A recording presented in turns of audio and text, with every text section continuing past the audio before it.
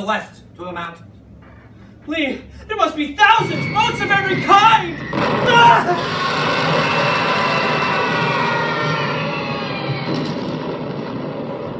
It took the next couple of days to evacuate what we had thought was safe haven. The word had surely gotten to the Japanese scout as to our existence. As we steamed away, we could see the bombing of the temple by Japanese warplanes until we turned around a bend, which obstructed our view. It was a few weeks up north before anybody talked.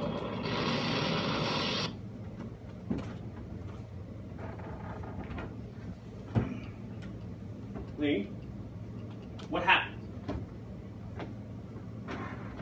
Japanese occupation of Shanghai was complete.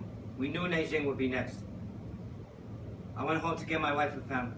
I started to move them out. As I was packing the truck, a bomb went off. I was blown off my feet. I turned around and my house was destroyed. I look around for my family desperately. All I find, body parts of my children. And then I hear a moan. It's my wife. She's trapped under the house. I try all day to dig her out, and I finally got her out, but she died in my arms from loss of blood.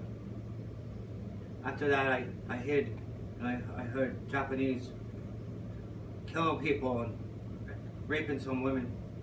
I wanted to die too, but all of a sudden it turned to rage, and I got very angry.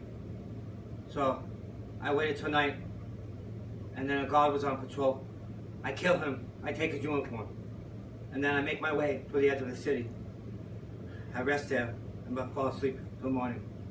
When I woke up to the screams of people being marched into ditches. Thousands of people being marched into ditches by the Japanese. As some passed, they would cut off their heads and kick them around like balls.